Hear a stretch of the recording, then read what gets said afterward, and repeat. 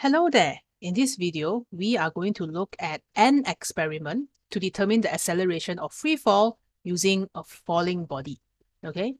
And this question is asking us, in this experiment, what would lead or what kind of a systematic or random error could lead to a value that is too large? So that means my A is too large. All right. So if you have trouble visualizing the freefall experiment, I have found some pictures from the internet, and a freefall experiment generally would look something like this. Okay. So what we have here, let me show you. On the top part, we have this thing called an electromagnetic release. Okay.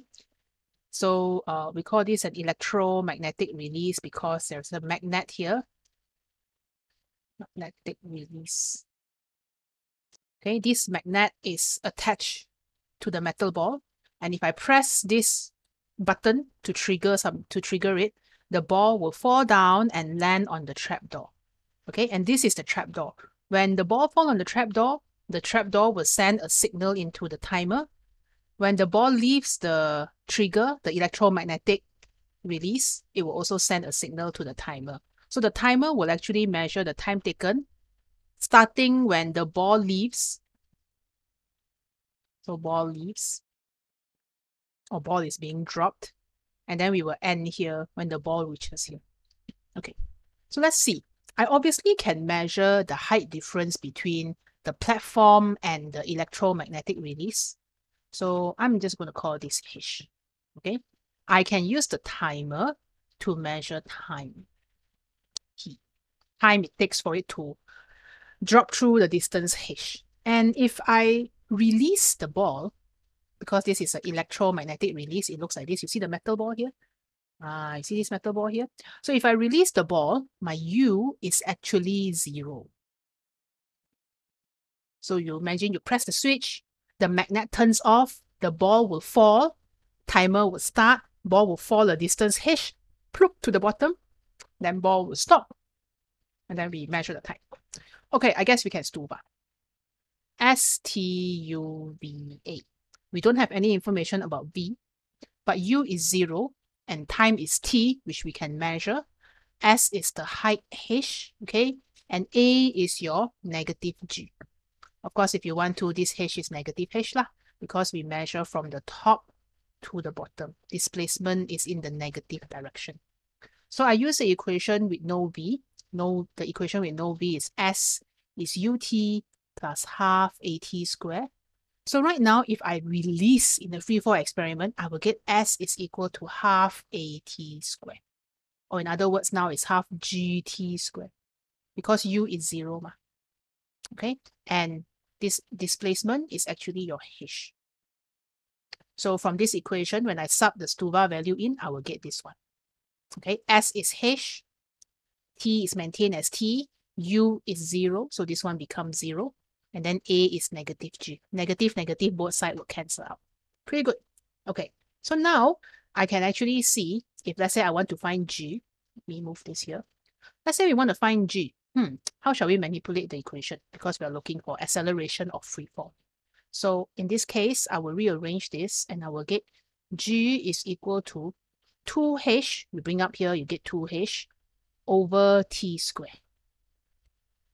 Okay, so now, if the measured distance, H, is longer than the true distance, so for example, for option C, H is too large.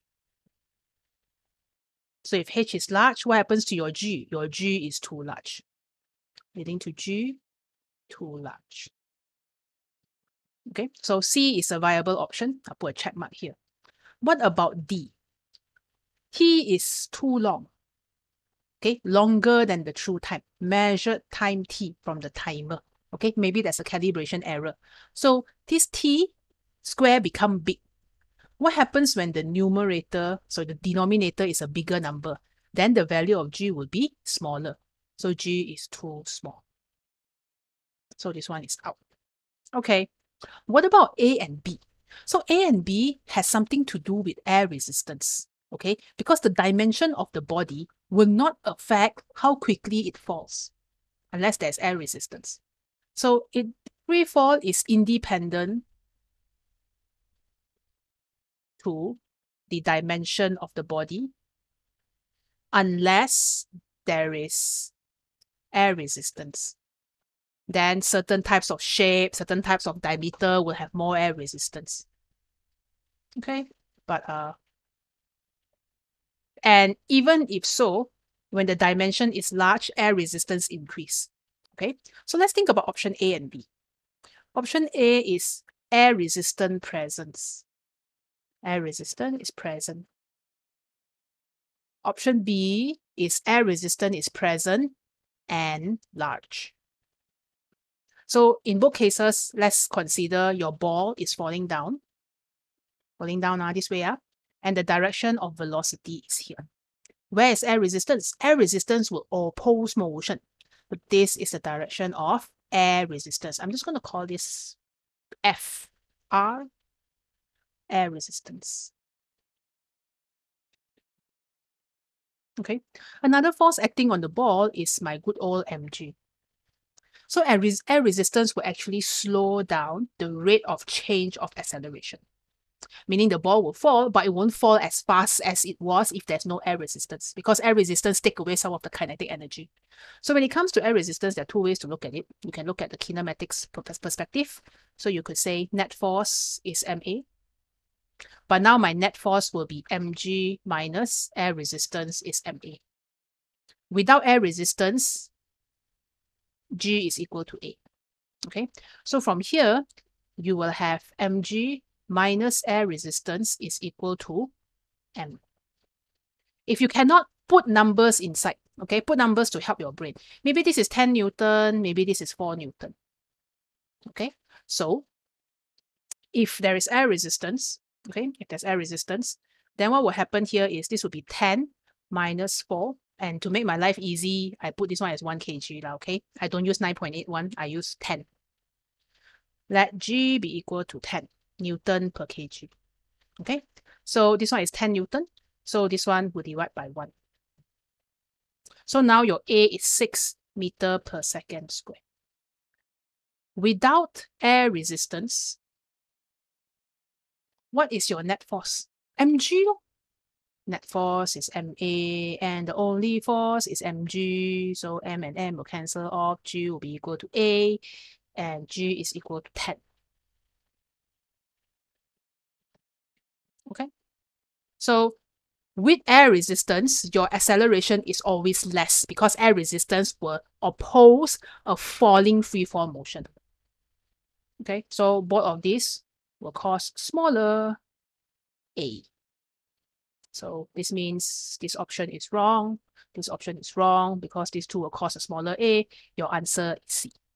Okay, so understand the effect of air resistance. It will decrease the acceleration when the ball is falling down. Ball fall down, air resistance is trying to oppose the motion. So the ball's velocity will not increase as fast.